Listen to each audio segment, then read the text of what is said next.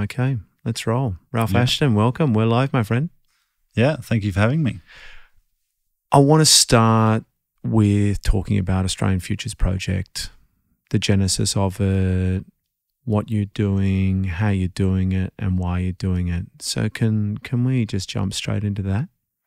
Yeah, I started the Australian Futures Project 7 or 8 years ago now because I was just sort of curious and frustrated at the same time about why the richest country in the world, Australia, pretty much when you look at it per capita, was struggling so much with some fairly fundamental problems that a lot of people agreed were the things that we needed to address as a country if we wanted to keep being a great country, which we are, whether it's things like climate change or obesity, diabetes, being able to engage with Asia where the markets of the future are for Australia, the equality of women, Indigenous opportunity, infrastructure, tax reform to take account of a changing economy. So all different types of issues that the experts had been pointing to for a decade that needed action. Yeah. And our system of making those big decisions just seemed stuck. So I wanted to create something that would look at why is Australia stuck, and then start building some solutions. Yeah. So rather than diving straight into solutions, look at what's the underlying cause. Because your background, lawyer, investment banker, and then it seemed to morph into not-for-profit and more humanitarian things. Was there something in your life that made you move away from pure capitalism and in wanting to do something for the better good, or was it more you weren't being satisfied from being an investment banker?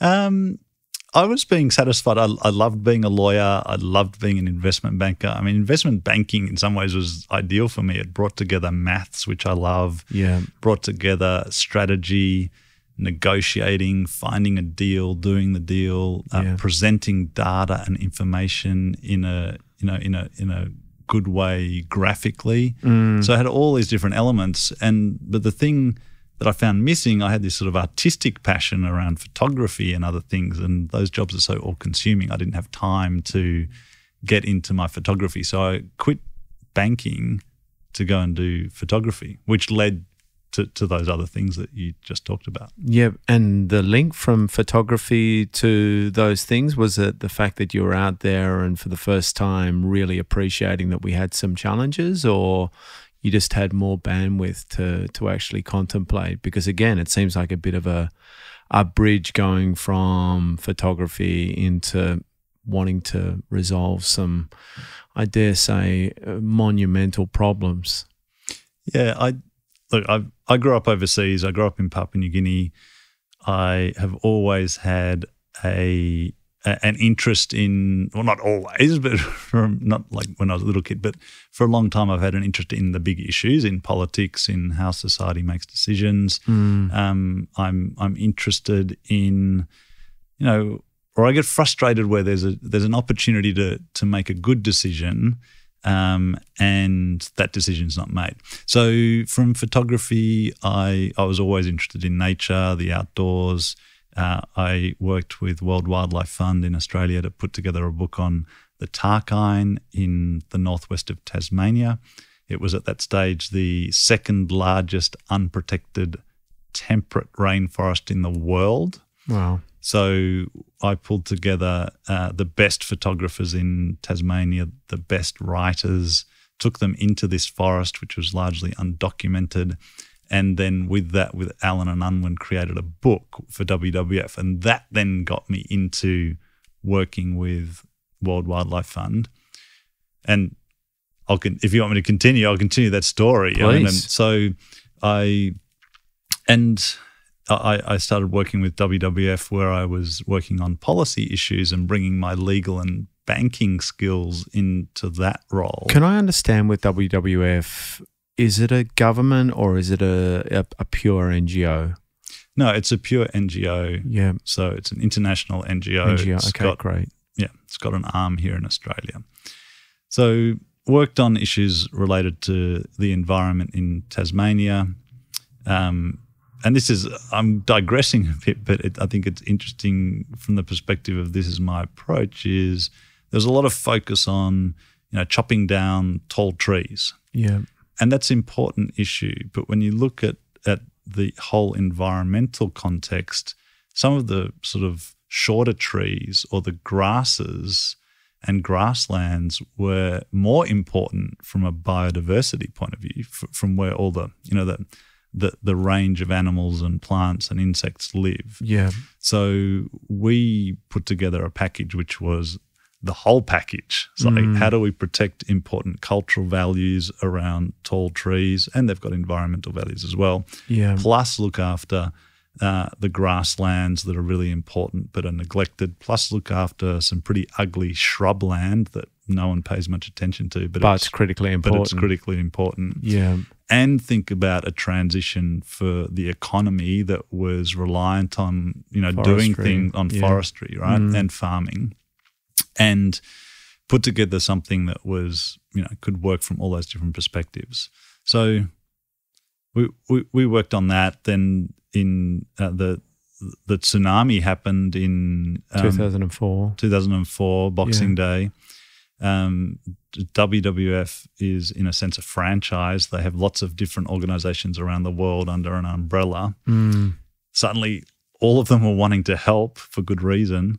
Plus, you had the Red Cross, World Vision, the World Bank, the United Nations organizations, all the governments around the world wanting to come and help in Banda Aceh, in Indonesia, in Thailand, in Sri Lanka, in India, and in the Maldives. And so all this sort of uncoordinated effort with great intent was, going to potentially stymie things. So I set up with a colleague in the United States a coordinated response to the tsunami for WWF, which was then about, okay, of course, we need to look after people immediately, right? That's going to be people's first reaction, and that's totally correct and justifiable. But if you look after people's needs in a way that doesn't think about the medium to long-term impacts, you're going to do things that fix things immediately but cause medium to long-term problems. Yeah. So an example of that is lots of people, thousands of people lost their homes. If you just go in, you'd think, well, the simplest place to rebuild homes is where it's flat. Yeah. The problem is where it's flat is usually where the water comes. A floodplain. Yeah. Next thing you think is, well, the easiest place to go and grab the timber is just up that hill, up that valley. We'll just chop down that forest, get the timber and build houses on this floodplain, which we didn't know was a floodplain. Then what are you doing? You're destroying the habitat, but you're also increasing the risk of flooding because those trees are gone. So, and another example would be, so the major economy in those places was fishing.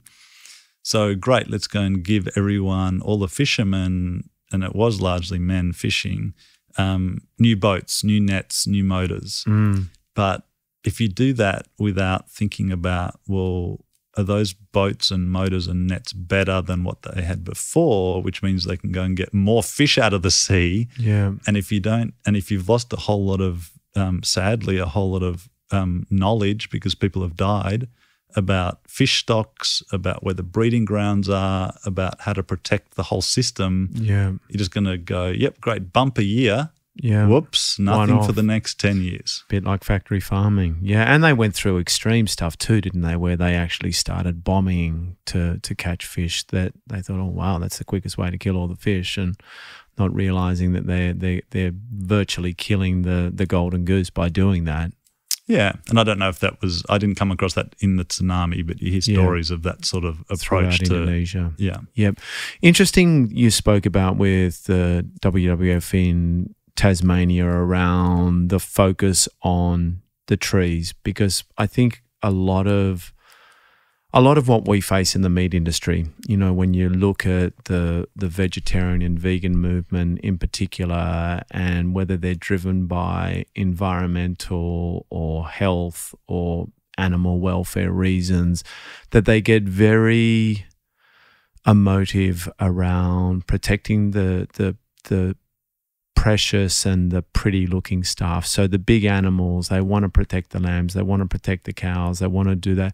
But they don't truly, in my view, they don't truly understand, to your point, that sometimes it's not chopping down the big trees that is the problem. It's the problem that we're chopping down the grasslands and the shrubs, which kind of aren't as pretty and aren't as dramatic as chopping down the trees. And it certainly doesn't look as good on Instagram, and it's not as good as dinner party conversation and all those things. And it seems very analogous to what we're going through at the moment, which, you know, we never say it's right or wrong, but what we are trying to get people to understand is that you can't just have this blinkered approach to saying one thing's good and one thing's bad, because it's such a complex problem, and that by feeding the world just on plants and having to grow all those plants, you're probably doing more damage, albeit to way smaller animals that we don't necessarily see and aren't as cute and don't sit on the Australian flag and all those kinds of things, but they're critically important to the ecological health of this planet that we live on. Yeah, well, I mean, you can look at insects and kind of this conversation that's bubbling away on, you know, we should eat more insects, but actually we've got a real problem at the moment around the world with decline of insects. And if we don't have insects, then ecosystems really struggle. So I think there are a couple of things I'd pick up in what you've just said. One is everything we do involves a judgment. And it's only right or wrong because we've decided to call it right or wrong. Because so it should be right if it's taking us to the place we want to get to, and wrong if it's taking us away from that place. I think a lot of times we, and you know, people in the conversation, whether it's about meat, whether it's about other issues, kind of get so caught up in the here and now of the whatever's emotive or whatever's currently being talked about, that they lose sight of, well, where are we trying to get to? And therefore, if we're trying to get to that place, what do we need to do now, tomorrow, the next month, the next year, the next decade to get there? Yeah, the next generation even. Yeah, if we want to get really serious about this. Yeah, and what trade-offs do we therefore need to make? Yeah. And what sort of bullshit do we actually need to call out where people are asking us or claiming that we can't have the cake and eat it? Yeah. So sometimes... Does something come to mind when you say that? Like, is there something that you hear repeatedly that you need to call out or you want to call out bullshit on, particularly when it comes to environmental? I think the classic one at the moment is energy prices and climate change.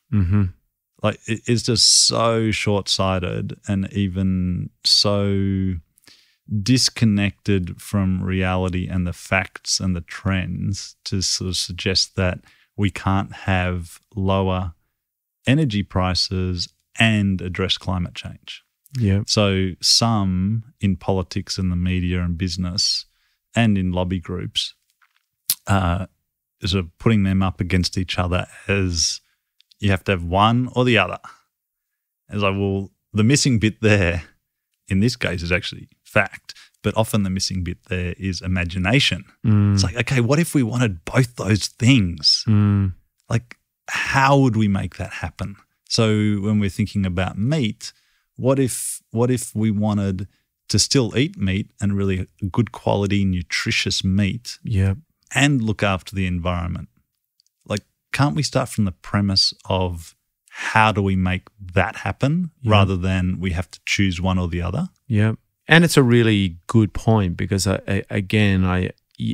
this comes from within the industry too, is that factory farming in particular and intensive farming in general, people say, well, we've got 7 billion people to feed, that we're going to have 9.7 billion in 2050 according to the forecasts, and to feed that amount of people based on the per capita consumption of meat, we actually need to find another half a planet to do that. Which you go, well, that's probably not going to happen unless Elon Musk really ups his game, and he's probably the only one that I've seen on the planet that's really looking that hard.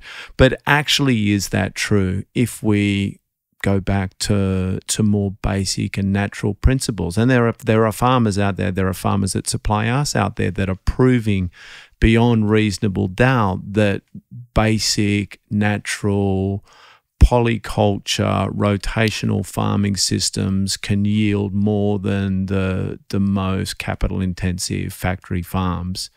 But it's breaking that short-termedness that you know your whole project focuses on, that people go, well, that's all well and good, but I've got banking covenants, and if I breach them this year, then they're going to take my farm.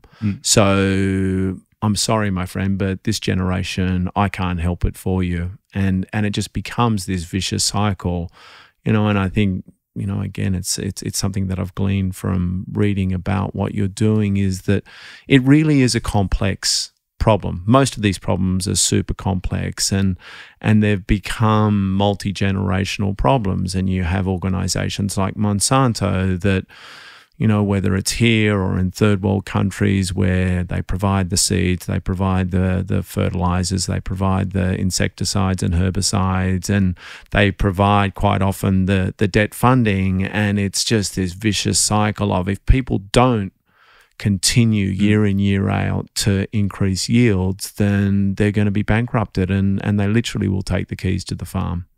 Yeah, I think that also brings up, so vested interest, who they have a lot of power, and they want the system to stay as it is. They want the status quo, because that's why they're the vested interest. That's why they've got so much power. And they want to keep that. So any change needs to be really clever about, you know, addressing that vested interest. And the other thing you brought up, which is, you know, you talked about it in terms of, say, changing farming practices, but it goes across a lot of important issues, whether it's climate change or reducing the amount of money that we spend as a society on chronic illnesses that are preventable. Yeah. Obesity, diabetes, Alzheimer's, mental health even. And I'm not saying all of them are preventable, but they're chronic illnesses, right? Yeah. So this idea of a transition.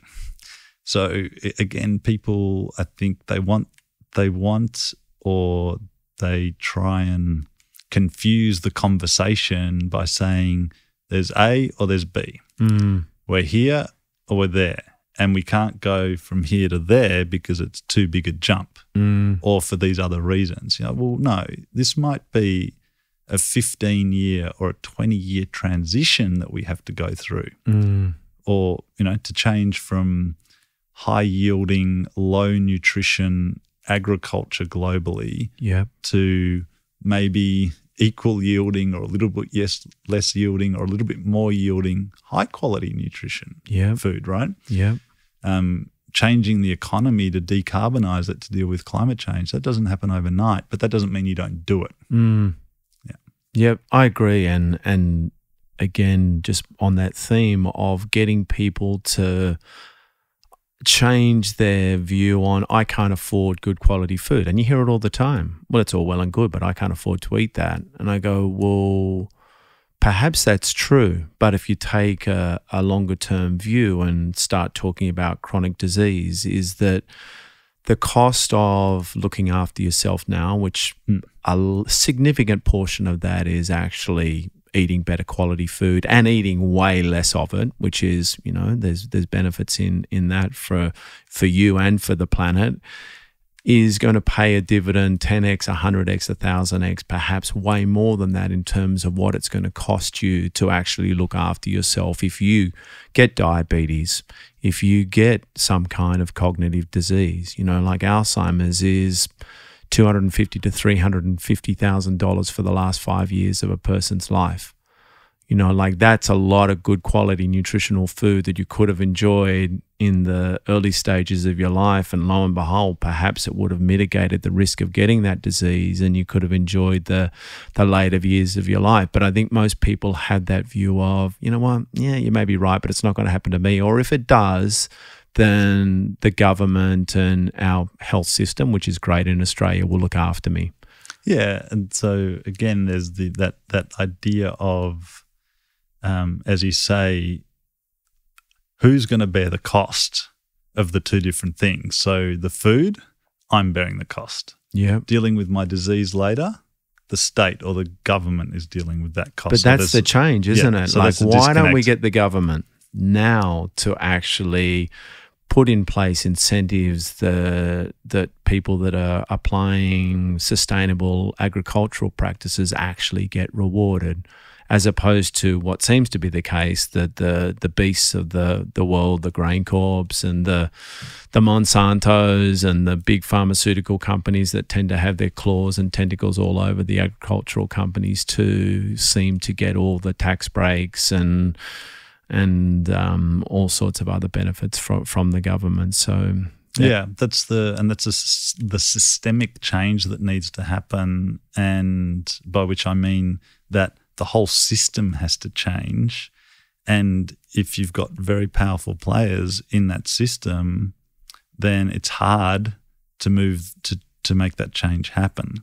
And I think what then happens is people get annoyed and they feel powerless because they're not the powerful people in that system, but they can see they're either being ripped off or they're not having the choices that they want to have around food at a price that they can afford, even if they are well educated about food. So they're feeling powerless, and then they get angry. And then their response to the system is a lot of heat in a way. It's a lot of like anger and energy going into the sort of the here and now and things that are really important, but they're not being done in a way that is going to shift the system. Yeah. Yep. You talk on your website and in the various things I've listened and read about you and the project about creating the future. And if we're going to create the future, because it's coming anyway, then let's be deliberate about that. Is there a platform or a playbook or whatever you want to call it that you use as an organisation, but that you recommend to whether it's government bodies or others to actually apply in putting together deliberate plans around some of these big challenges? I think the first thing is to work out what you want, right? So and let's take food again. There's a lot of talk about this sort of unstoppable momentum towards a bigger population globally. Yeah. Well, that's one variable in an equation which tells you, what the options are. So yes, okay, we choose, and we are choosing as a society globally, we're choosing to have more and more people. Mm-hmm. So we've made a choice about that. But let's be deliberate about that and then know what the consequences are. Or maybe we should start questioning that also. Yeah.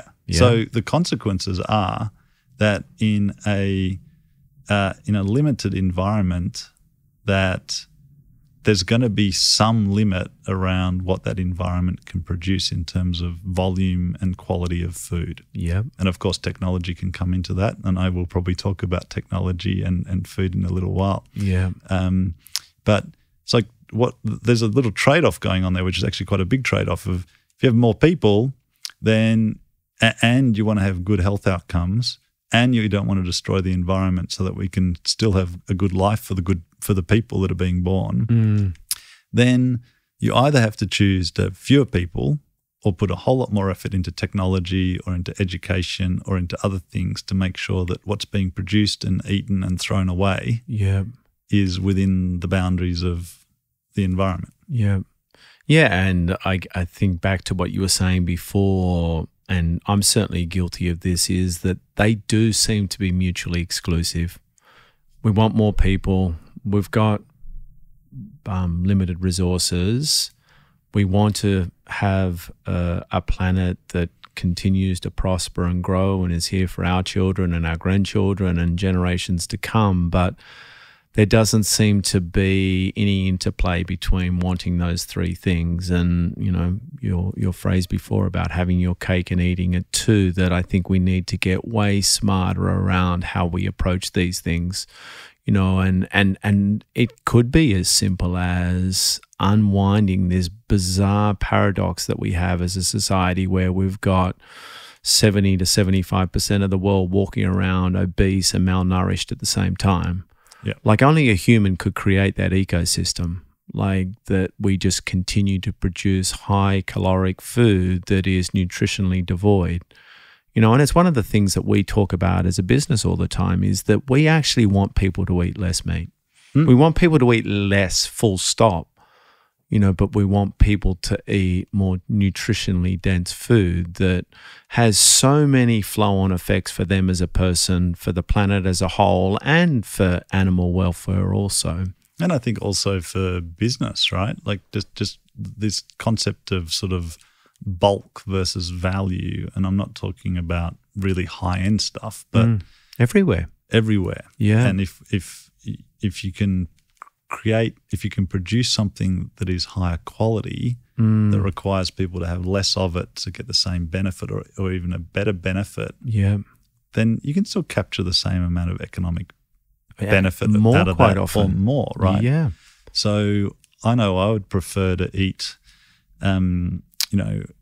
less of a really tasty bit of meat than a big hunk of meat that doesn't taste like anything. Yeah, right? exactly. And I think about the nutrition in that as well. And And it is that change. And I've spoken about this before on the show that I think Patagonia as a business is a really beautiful case study around actually putting values first, that they want people to question everything before they buy something else. Can you repair it? Do you really need it at this point in time? And their business model has prospered for decades and decades. And they did that beautiful documentary that had both Yvon Chouinard and I always forget his name, who was the founder of North Face, where they've created this amazing wildlife reserve in Chile, to protect the climate at the end of the day, but certainly the rainforests and the national parks in that country that were being destroyed. But that whole principle, the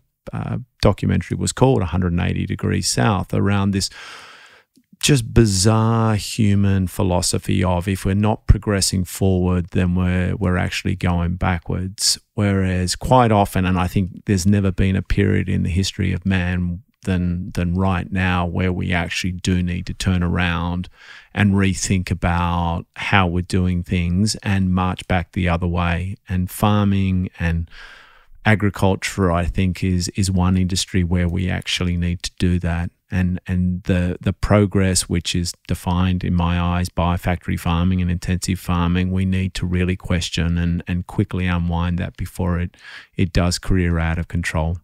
Yeah, look, I think a lot of things that were good, that worked in the 20th century, and this is not my point, but things like factory farming, coal as an energy source, all sorts of different things that were great in the 20th century, are just not going to be good in the 21st century.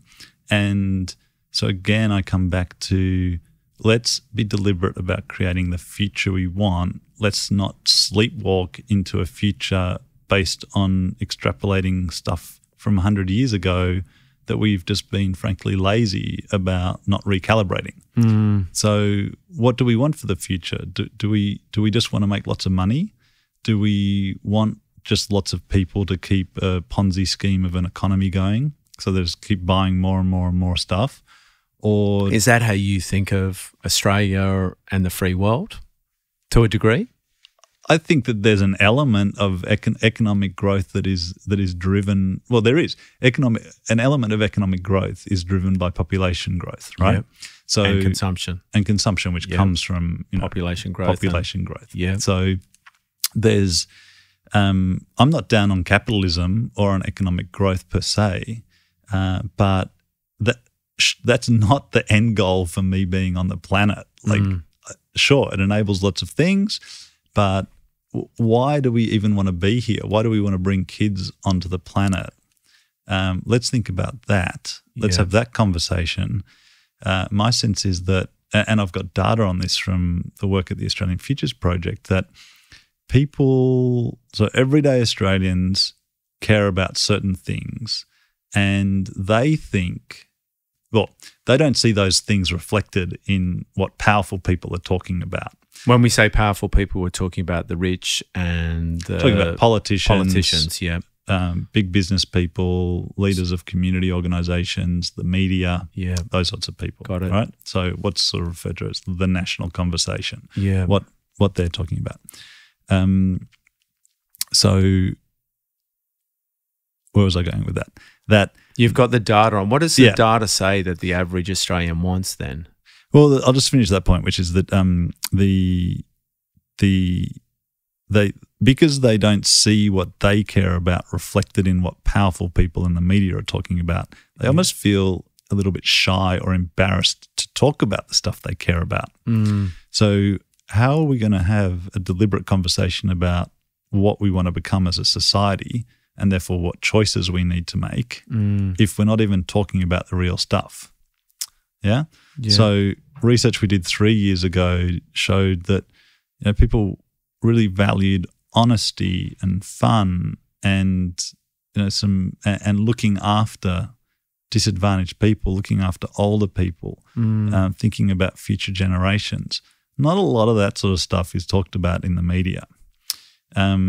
We've just done some work with the Perfect Candidate initiative, and the top 5 things that people want in Australia or are most concerned about right now is cost of living. We'll probably come back to that given, food is a big part of people's weekly bills. Yeah. Better healthcare and hospitals. Yeah, and our healthcare system's pretty good by world standards. But yes. Yeah. Open and honest government comes in at their 3rd biggest concern. Yeah. Climate change, 4th, and managing the economy, 5th. So I think up until a couple of months ago, people wouldn't have thought, the everyday person wouldn't have thought, for instance, that open and honest government and climate change were in the top 5 concerns of Australians across the whole country. Yeah. And you probably would have guessed cost of living, managing the economy, healthcare. Yeah. But those 2. Yeah. So once that's out in the open, to your question about the playbook, I think a lot of the playbook and dealing with vested interest in the national conversation is get the data, make that transparent so everyone can see it, then have a genuinely curious and honest conversation about what do we want. Don't try and infect it with one's own views. Yeah. Because there are very, very binary views. Like climate change is a classic. Like I sat at a lunch with my brother and a bunch of ex-finance mates of mine at Christmas time that are all unbelievably successful, all incredibly well-educated, all nature lovers to a degree. They all ski, they all surf, they all live in beautiful locations in Sydney typically. And it was literally a divide between there was 8 of us. 4 of us were absolutely, I would say, well-read and open-minded that we really did have a big issue with climate change. The other 4 were of the view that it's all conflicted research, that the people that do the research, that having an outcome that says there's climate change is the thing that's going to drive them getting more funding, and so we don't have to worry about it. And so having 2 Range Rovers in my garage and driving them to Macquarie Bank every day is not my concern. It's all just propaganda. It's almost like the Trumpian approach to climate change. How do you guys, and I get the empathy and the understanding and not being on either side of the ledger, but what's your approach to I suppose getting people and both sides to be open-minded, but particularly those people that don't see the problem despite the hard data that we seem to have on climate change? Yeah, and this goes beyond climate change too. This goes to lots of the big issues where there are winners and losers, where there are perceived winners and losers, so people have got things at stake as well. My approach has always really been to bring the data together dispassionately and the evidence, but that's not enough because of the things you've just talked about. So it's then finding ways for the people that can have an influence to have a conversation and talk through those things, but talk through them kind of away from, I guess, reduce the stakes, right? So that learning can happen on both sides. Because if you're in social media and it does this sort of crazy aggressive place, you're either right or you're wrong. Yeah. And so it's very hard to do any learning in that setting because there's just too much at stake and you're going to get shouted down. So, take people away from that setting, take people away from their day-to-day work setting, give them an opportunity to sit with other people, with data, with information where the stakes are lower, and start getting different understandings, because none of us can have a complete understanding. There's this beautiful saying of, if the map was accurate, the map has to be as big as the area that it's a map of. Yeah. Right? Makes sense. Makes sense. Yeah. So a map, and if we use a map as a metaphor for sort of any summarized understanding of things, has to be incomplete. Yeah. And no one of us can have a complete understanding. So everyone's got different angles in on what this problem is, what the solution is. And when we can bring many angles together, many perspectives, surprising things can happen creatively. Yeah. So you have people who care about animals, you have people who care about water quality, you have people who care about the Great Barrier Reef, you have people who care about climate change, about nutrition, about disadvantaged Australians having access to quality food, libertarians who care about, or just everyone has their own free choice, get on with it. Bring all of them together and have a conversation around even understanding what the problem is to start with, and then starting to tease about some solutions.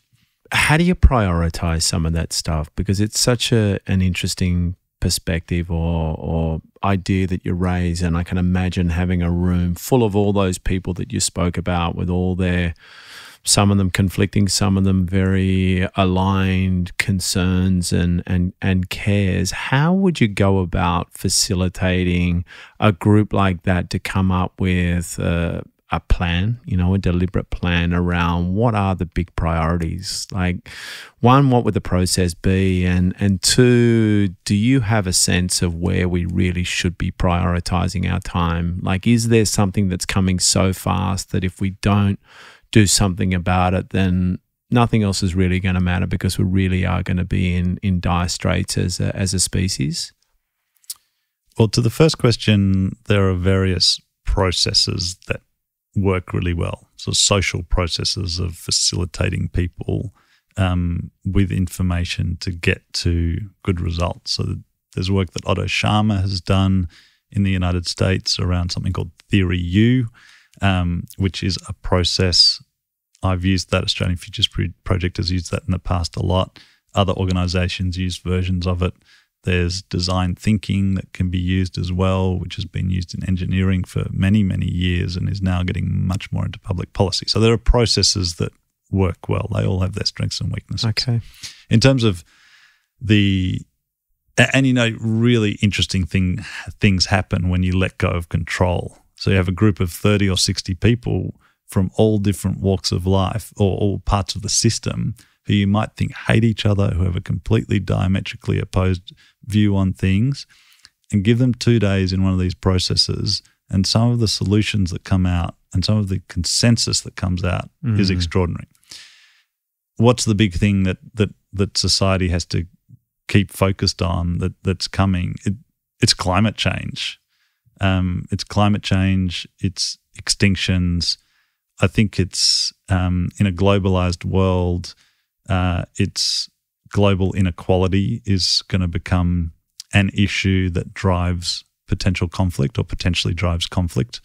And these things are interconnected, right? So the climate change, other pressures on fresh water and biodiversity connected with inequality. So that's, for me, one big set of challenges that might not be too far away. And the other is particularly in the so-called advanced Western democracies, and this might sound a little bit more esoteric, but our faith in democracy and our trust in politicians and politics and other institutions like unions and churches and business and the media is really low because the current system is creating a society or an outcome a lot of people don't want. So for me, the second big burning issue is recalibrating that system of economics, government, media, political power. Yeah. And it's not throwing things away. It's recalibrating and saying, great, that all worked really well for 100 years. Let's think about the next 100 years where we want to go. Let's make some tweaks. Yep. Do you think, though, on that point that, you take the whole controversy of Facebook as a group, with all its various business of WhatsApp and Instagram and things around, that they have so quickly grown to having so much power that we either need to enforce them to break up or we need to regulate their power, because it really has seemingly or ostensibly created some real challenges as a society. And, whether Trump is the living embodiment of the outcome of that or not, I don't think it really matters. But without doubt, there seems to be these businesses that have way too quickly grown to have so much power over information and, more importantly, misinformation, that somehow we need to rein those kind of organizations in. Yeah, I think it's a challenge of capitalism and innovation that which we've dealt with before, right? So railroads, there was a monopoly. It was an awesome bit of infrastructure. There were reasons why, like network effects and other reasons why it made sense for it to be a monopoly, or that once there's a whole lot of people using it, everyone else wants to use that one, even though there might be another one equally as good. So we've had it with railroads, we've had it with telecommunications, we've had it with desktop computers. So, and they all get busted apart, right? Yeah. Because they create a utility that we love. Yeah. And we're very happy in the early days, I think, of particularly social media and big data, whether it's your Flybuys card or whatever it is, where we're trading away data almost unknowingly or unthinkingly for a benefit that we're getting, and we're happy to do that. Yeah. But it's now getting to a point where there are breaches of privacy, where people are waking up to just how big and sort of dense that power is.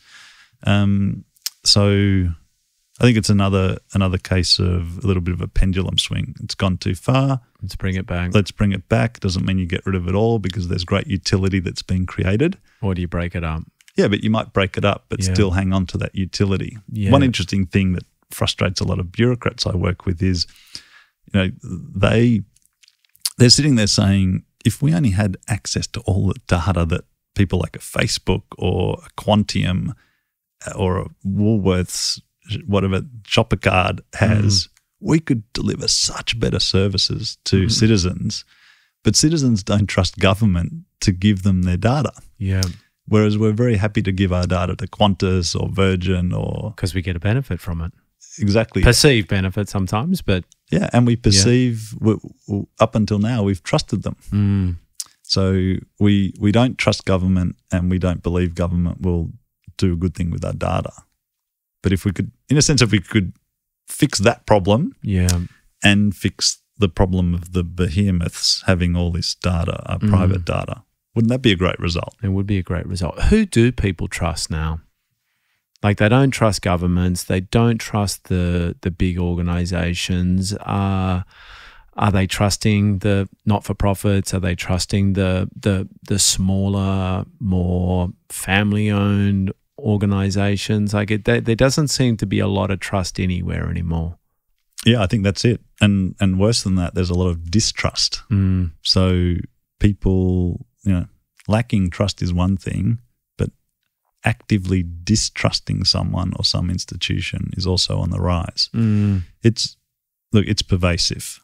And I think it comes back to that issue I talked about before, where a lot of people are working really hard, are contributing to society, and feel like they're not getting much in return. So they feel like society's not going in the right direction.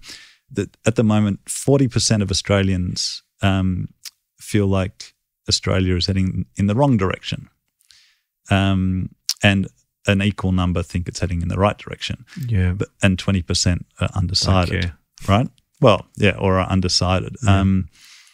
But that's a pretty bad number to have 40% of your population feeling like you're heading in the wrong direction. But has that not been the case with democracy since the beginning of time, that most elections are pretty close and most people, if their government gets in, then they feel like they're going in the right direction. If their government doesn't get in, they're going in the wrong direction. And that just seems, to me, it seems that it's the way it is, you know, like when Obama was in power, like what did he get in by? Like 51% or something like that, that there was 150 million people that didn't want him in power. And, you know, Trump's maybe a little bit more people than that don't want him in power. And so that doesn't seem like such shocking information to me. It just, I'd be surprised if it wasn't more than that, you know, even if your government is in power, and I think, again, using the US as a case study, I think they're probably the living embodiment of having someone in power that you voted in, but my God, I don't trust anything that he says or does anymore, you know, even if I am benefiting from it, you know, even if the stock market's at an all-time high, even if unemployment's at an all-time low, I still kind of, to your phrase before, feel like that this is a little bit of a Ponzi scheme and that we've borrowed money to give us tax cuts and ultimately we're going to have to pay them back. And so I just need to get as much as I can right now because this house of cards has got to come down at some stage. Yeah. The trust in institutions and politicians has been declining for the last 10 years in Australia. So it was since 2000 since Kevin Rudd. Yeah. Yeah. So, I mean, I take your point on there's always going to be people who are not happy. But when we look at trust and that trend, it's gone down. It's gone down. I don't have the exact figures, but it's gone down markedly. Yeah. So there is a trend over time. Yeah. So,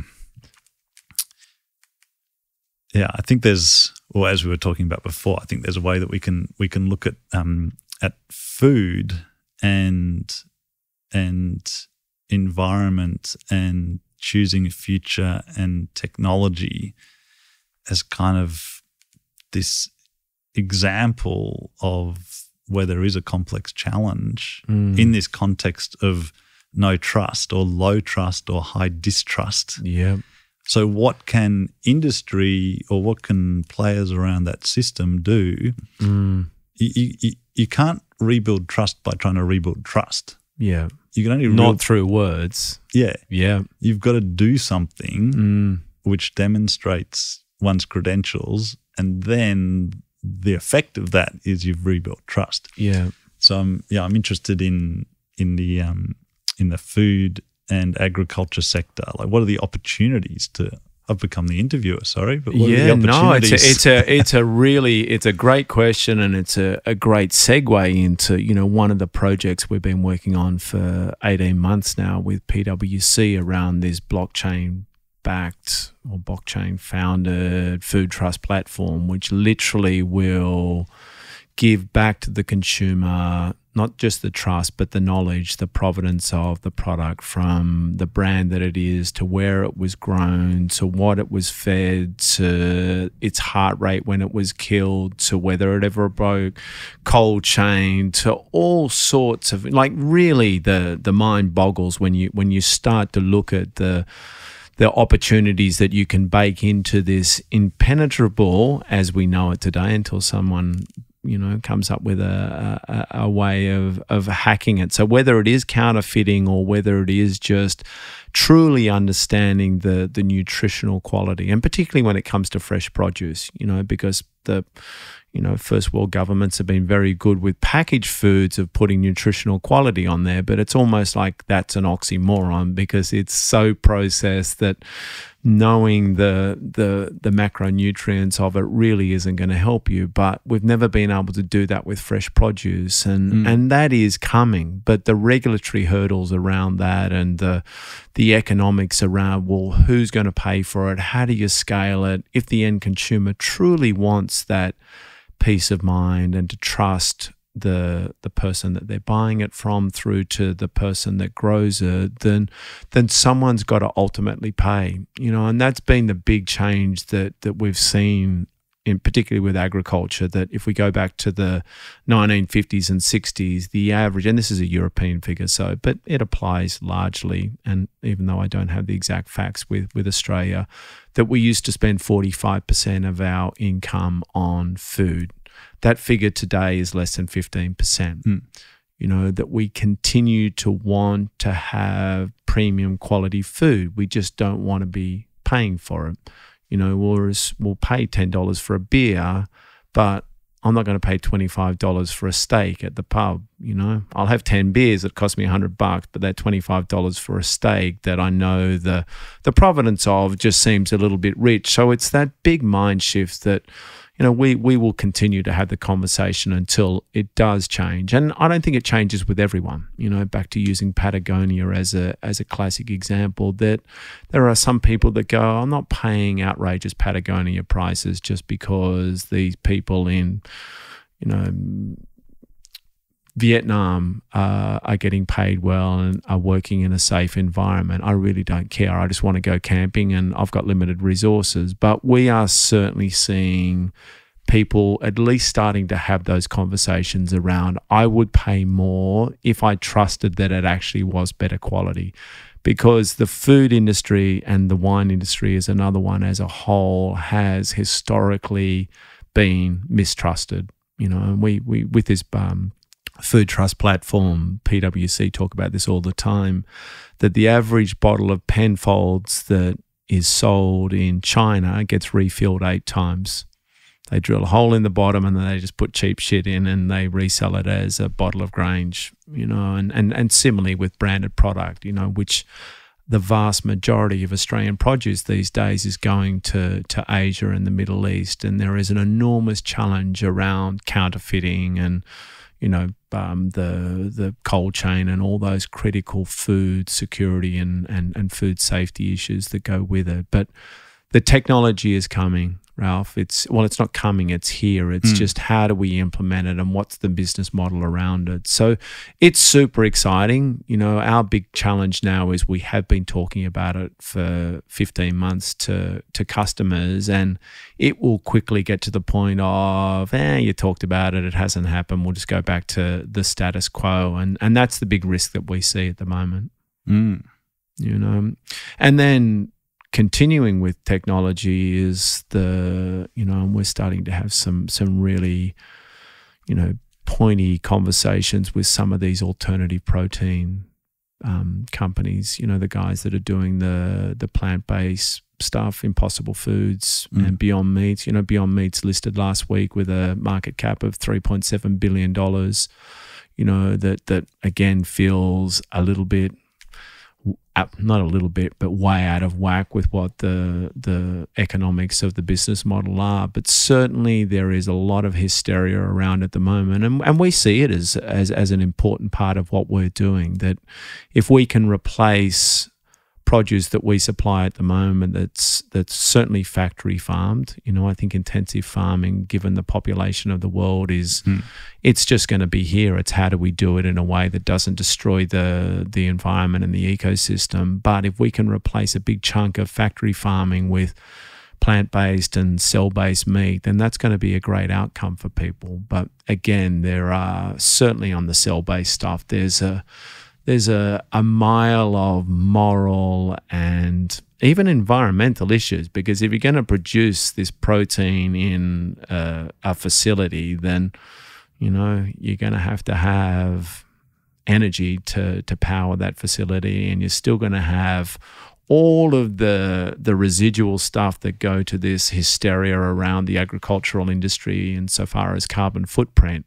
It's not the farming so much as the tractors, the trucks, the planes, etc., that go to the carbon footprint of bringing produce to everyone to eat at their dinner table. You know, it's complex, but there's some really amazing stuff happening, and there's some really amazing people, you know, from the likes of Bill Gates down that are, you know, at least economically getting behind some of these, you know, really great technologies. So what do you think, because I think technology, in a sense, I mean, people think of technology probably now as computers and that sort of stuff, and even maybe science. But if you think of technology as a new thing that can solve a problem in a new way, let's say, feels to me like on many, many issues facing Australia and the world, if we want to get to a future which is a good future to live in, and look, there'll be many versions of that depending on your politics, depending on where you are in the world, like what you think good is, but there'll also be a lot of bad, right? So if we want to get to somewhere good, technology probably has to play a role in solving a lot of different things. Yeah. But we've got data that as many people in Australia are excited about technology as they are scared of technology. Yeah. So again, in the food one, it seems like we're, in a sense, someone's making a decision, which is we're going to use technology with this plant-based meats or whatever it's all called to solve this problem. Yeah. And I guess I'm wondering,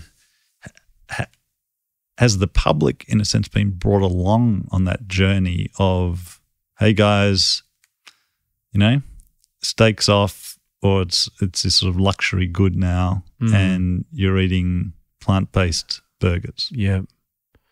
It's such a good question, and I think the technology piece that certainly the general public aren't talking about at the moment, but you know, the people that are deeply embedded in this are around some of the genetic stuff that's going on. You know, Ralph, you're here and your mum died of Alzheimer's and your dad had a heart attack when he was 65, and you know, now there's a family history, and that's as deep as it goes. You tick that when you go to see your GP. The technology that's here and being developed really quickly is around you know, this whole N=1 approach to healthcare, where we're all so uniquely different that very soon we'll be able to have data that says, you know what, being a vegetarian is probably the least healthy thing that you can do for yourself because of X, Y, and Z. And the understanding from a really young age around the way we learn, the way we digest food, the way we assimilate nutrients and all of those kinds of things is some of the stuff that I've been listening and reading to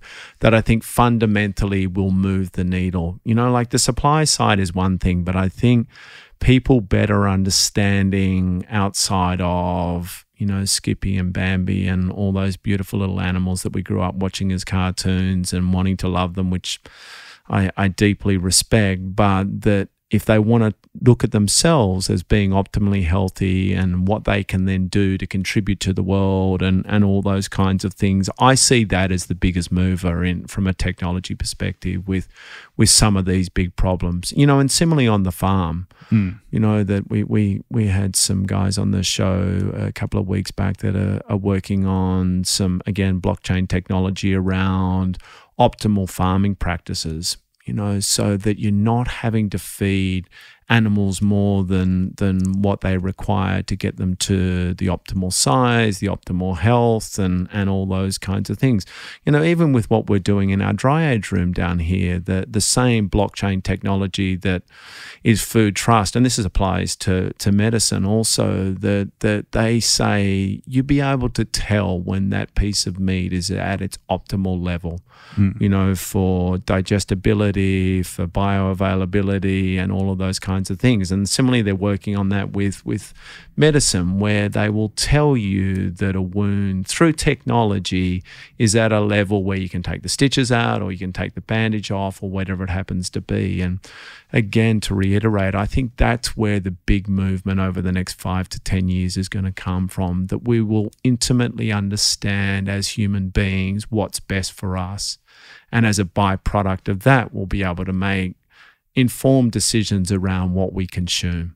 Yeah. So I think that would be, if we could get to that point where there's the data or the evidence or the information available, where that's been collected and presented in a way that people are willing to trust it. And in some cases, that data requires tapping into people's information as well. So also share that they're trusting that to share it. And then we can have I keep coming back to it, but the kind of the honest conversation about this is where we want to get to, this is where we are, here's all the data, now what? Yeah. So it opens up what you've just described in your dry aging room. If that could be replicated across a whole lot of different societal problems or opportunities, how great would that be? Yeah. But there are a few. I think this trust issue is just so massive, and I think it's run away from us a bit over the last 10 years as a society. Yeah. You know, that you had the Banking Royal Commission, and people didn't. Powerful people didn't want that to happen, and look what it uncovered. Yeah. You got the Royal Commission going on into aged care. People didn't want that to happen. It's going to uncover some bad stuff. You had the Royal Commission into the sexual abuse of kids in institutions, particularly religious institutions. So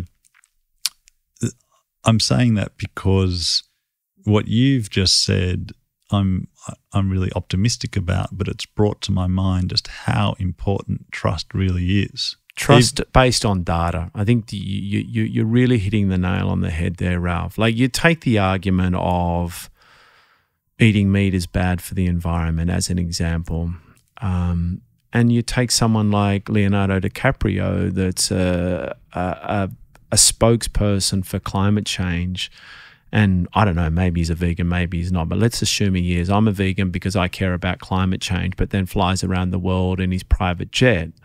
It's being able to literally sit there and have a calculator and go, well, that's all well and good, but here's the actual data on all the choices you're making, what clothes you're wearing, what transport you're taking, what you're eating, all those kinds of things. Because I think it's so easy, back to your social media point before, where you get some of these influencers and high profile people that decide certain things are good and bad, and all of a sudden there's hysteria, but it doesn't actually help anything.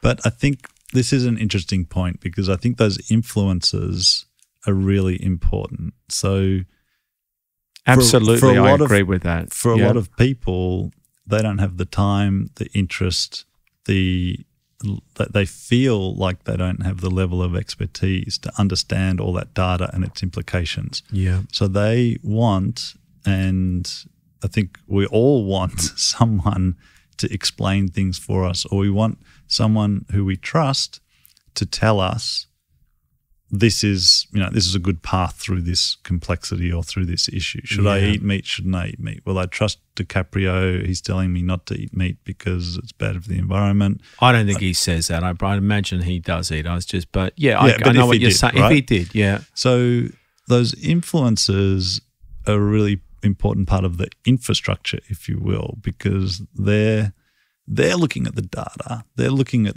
all the complexity, and they're saying, yeah, okay, based on all of that, this is what we should do. The problem is that we don't trust experts anymore. Yeah.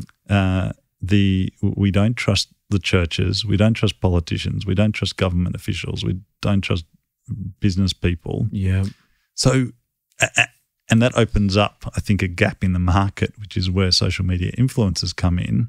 And then you can have a whole conversation swayed by almost pseudoscience or fads or whipping up hysteria. Yeah. Rather than, okay, I used to trust the Department of Health or my World Health local MP or my doctor or whatever. Now I trust Kylie Jenner.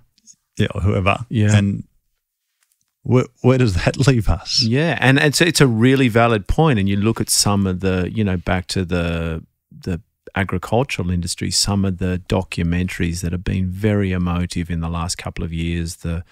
What the Health is a classic example where it's been debunked by some of the best scientists on the planet, but not a week goes by where I don't have a friend or a friend of a friend that tells me they're a vegetarian for life because they watched this piece of what at the end of the day was animal welfare propaganda dressed up in a health documentary guise. And I think, again, well-intentioned people that have values, but it's cherry picking information and research. And I think this is the biggest challenge that most people face, is that I can find virtually for every argument a piece of research, not necessarily the best research in the world, but some of the best research institutions on the planet, the cherry pick data, and that will support your argument or support my argument, which is directly opposed to yours. And I think that confuses the shit out of everybody. And some people just throw up their hands and go, you know what, I'm just going to live.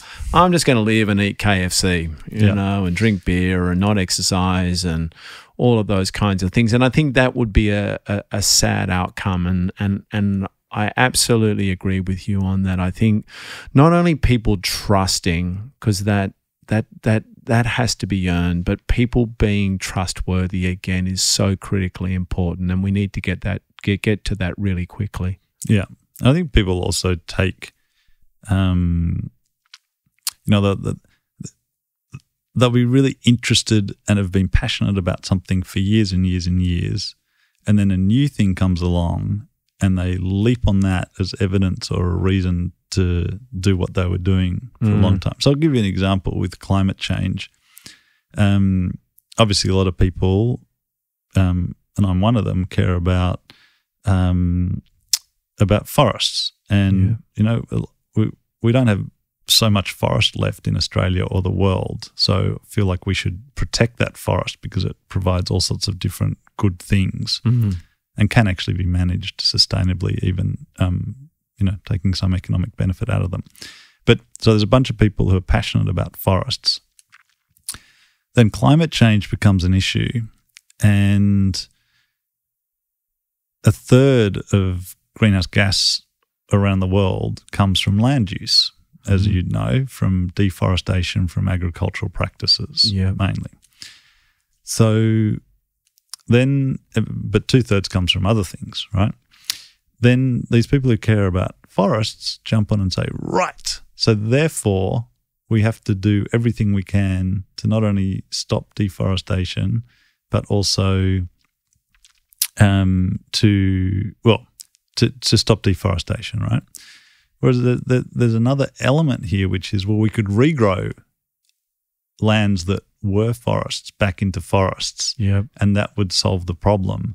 And we could maybe keep deforesting a little bit here where it's going to turn into high potential agriculture with good nutritional values, and regrow a whole lot of forest over here that is going to end up with the same biodiversity and the same carbon storage, right? Yeah. But because people are so focused on no more chopping down trees, they use the next thing, being climate change, as more reason to stop people chopping down trees, rather than focusing on what's now the bigger picture, which is climate change. Yeah. So within the bigger picture of climate change, maybe we need to make some trade-offs. And I'm sure that's the same in the issues that you talk about a lot as well, with meat, with environment, with obesity, with poor nutrition, these sorts of things. Yeah, absolutely. I think trading it off is the only way, and being honest and holistic with yourself around, if you really care about climate change, then,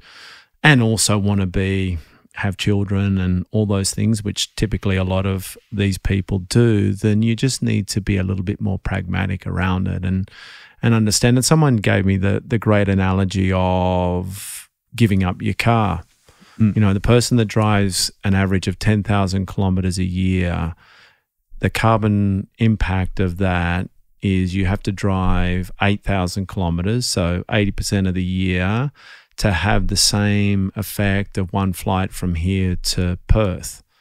You know, so if you're going to give up your car but keep flying to LA 3 times a year, then you're probably better off keeping your car and just flying to LA once or twice a year. And again, back to my point before, I think we will get to that point reasonably quickly where you'll be able to have an app on your phone that tells you, you know, in real hard facts what the ecological impacts of your decisions are. And I think that's a healthy thing. I agree, but I'm interested in the behavioral reality of whether enough people respond to that sort of information to then change their behavior. Yeah. Like my sense is not data, and because we've had smart meters, we've had all sorts of for a long time. Often Yeah. the data is there, and it's not the thing that drives the response. We did deep research a few years ago looking at some of this stuff around attitudes, and people believe no one person can make a difference in Australia. So I think part of it, and you sort of touched on it before, of, I don't know who to trust, I'm just going to go on my merry way. So sort of like if you're in a confusing situation and you believe that your own actions aren't going to make any difference, then you just keep on with your own behavior, right? Yeah. So yes, I would say data is important, but there's something much deeper. You know, we run a leadership program for politicians to basically the only tailored professional development that politicians get in Australia. And we spend a lot of time in that getting them back to their values. Yeah. Why did you get into politics? What sort of person do you want to be? What's your legacy you want to leave behind? And I don't know if you've looked at sort of the psychological models around the iceberg or going deeper into the personality, and you can do this with a system, whether it's the meat system or other systems. But as we're sitting on top of the water is that 1/8 or whatever it is of the iceberg, which is the symptoms or what everyone sees. And in a sense, that's the data that you're talking about, right? And the symptoms of someone's eating a hamburger, which is not highly nutritional versus, and then they're getting obesity or whatever. So there's the stuff we see, and that's obviously the easiest to engage with because it's visible to us. Yeah. But the stuff that's driving behavior, whether it's in a system or in an individual, is deep-seated things around their mental models, how they see the world. Do they see themselves as powerful or powerless in the world? Do they? What's of value to them? Is value belonging? So I want to do the same thing that people around me are doing, or is there deep-seated value around health and well-being? So they're going to do something different from all the people around them, even though it might mean that they don't belong. So getting down into that deeper level of what are the emotional drivers of behavior is so important. So important. Yeah. Perfect way to finish, my friend. Yes. Well, awesome. Thanks for coming on. Yeah. Thank you. Cheers, man. Cheers.